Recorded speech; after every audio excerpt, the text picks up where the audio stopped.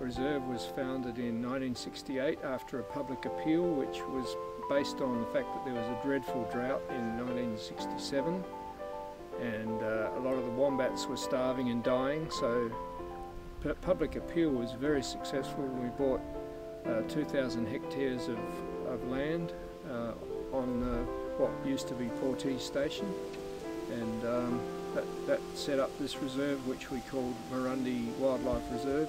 We estimate there's probably about 2,000 wombats on the reserve. The reserve is managed by the Natural History Society, and we have volunteer rangers who come up each weekend on a roster and check the fences and read the rain gauges and otherwise look for damage around the place. Every month there's what we call volunteer and visitor days.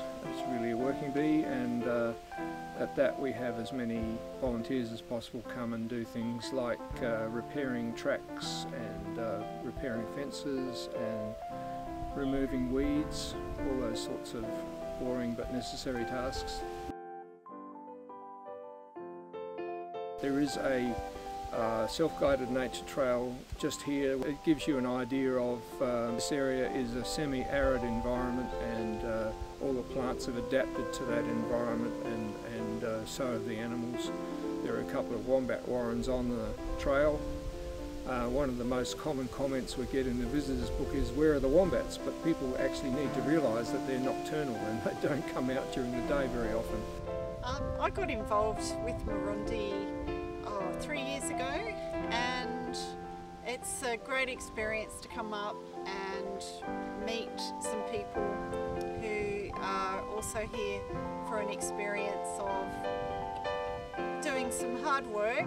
During the day we go out and weed and do what needs to be done around the park, and then in the evening we relax and catch up around the campfire, share a dinner sometimes around the table, or we can do our own thing, and it's a fantastic way to relax.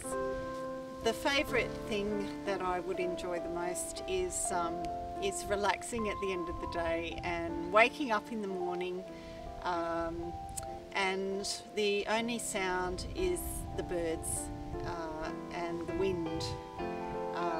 So you're totally away from the city, and at night you see the most amazing stars all around you. Absolutely spectacular. I've seen emus, kangaroos, wallabies, eagles, wombats. There's so many things, and great birds. So there's so much to learn.